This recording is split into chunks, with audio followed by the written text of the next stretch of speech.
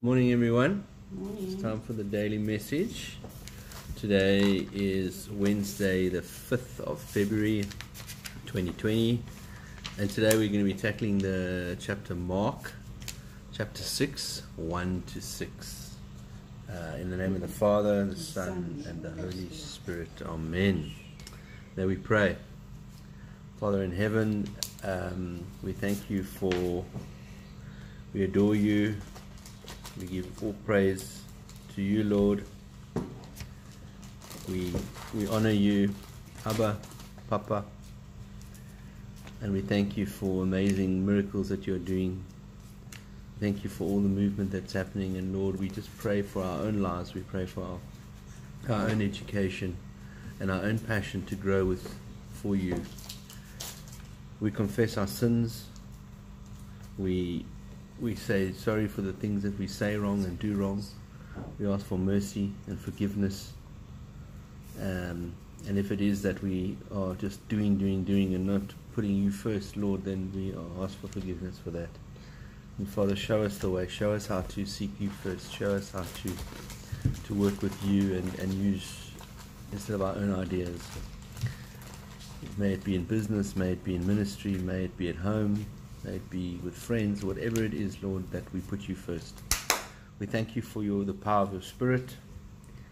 We ask the Spirit to come and fill us now. Give us wisdom, understanding, and knowledge in today's scriptures. We ask that you take away our fear and our pride. And then, Lord, we pray for the sick. We pray for those that are going through cancer, trauma. We pray for the schools. We pray for Rebecca and Sarah Lee as they enter into the new school, Lord, and Lord, that you may take away their fear and anxiety and just fill them, Lord, with your love and your passion. We pray for Mommy, and we pray for the business, Lord, as we move into a new era, and Lord, as we move forward into different ways of doing things and more strategy and growth, Lord. And Father, we ask for your blessing upon it. And Lord, if there's anything that we're doing wrong, we would rather do it your way. So forgive us, Father, for the mistakes that we have made, and guide us in the right direction. We pray this in Jesus' name. Amen.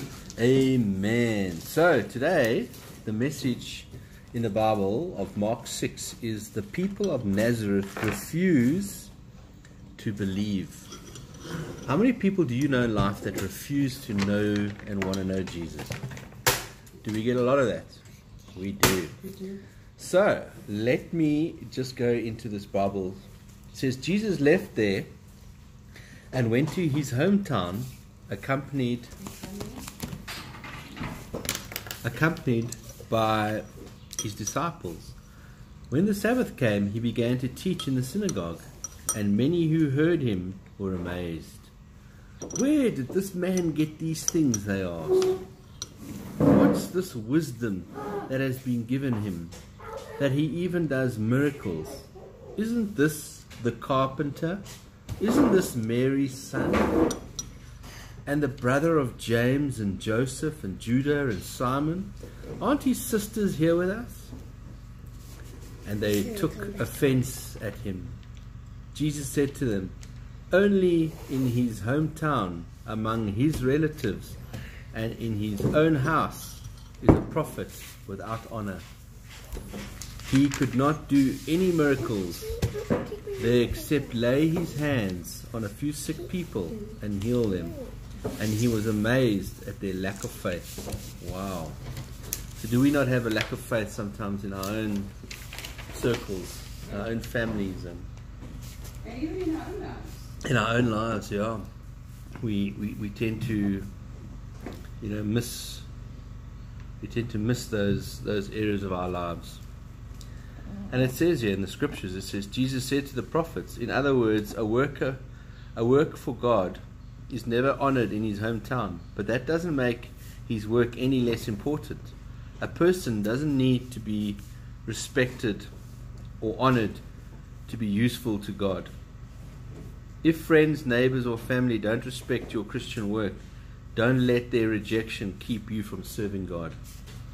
Jesus could not have done greater miracles in Nazareth, but he chose not to because of the people's pride and unbelief. The miracles he did had little effect on the people because they did not accept his message or believe that he was from God.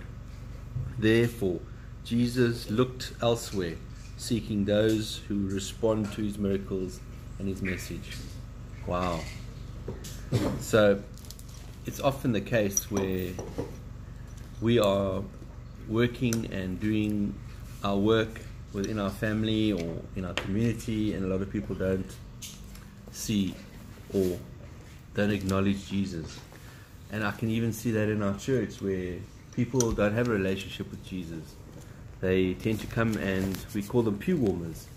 Sit at the church, warm the pew, and then go home. So, Father, we ask for inspiration that you may help us to change those areas of our lives. We thank you. And may we pray. Father, we accept your message today. We understand that it is hard for us sometimes in our own communities to preach the word, but yet, Lord, you have granted us wisdom and knowledge and understanding. And Father, you will always continue to grow us as people, as followers of you. Thank you, Lord, for always being there for us and helping us with inspiration, powered by the Holy Spirit. And Lord, as you continue to bless this family, bless the evangelism that we're doing through you, Lord, and as vessels. And Lord, may we give all glory to you. In Jesus' name, amen. In the name of the Father, the Son, and the Holy Spirit. Our Father, who art in heaven, hallowed be thy name. Thy kingdom come, thy will be done on earth as it is in heaven. Give us this day our daily bread, and forgive us our trespasses, as we forgive those who trespass against us. And lead us not into temptation, but deliver us from evil. For thine is the kingdom, the power, and the glory, forever and ever. Amen. Goodbye. Bye.